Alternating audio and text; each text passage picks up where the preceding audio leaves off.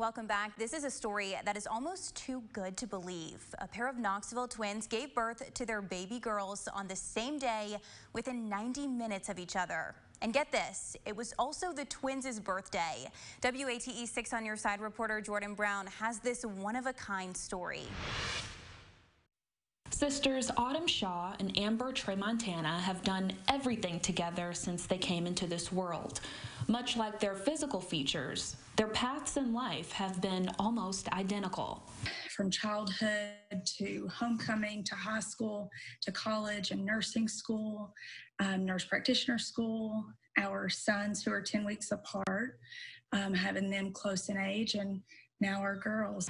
This year, on their 33rd birthday, they were still together in the same hospital, giving birth to their daughters.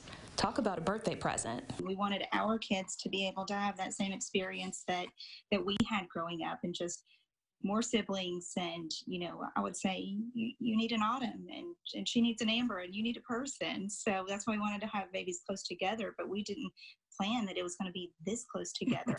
Their daughters, Blakely and Charleston, were born just 90 minutes apart. Their doctor says in 45 years, he hasn't seen anything like this. It's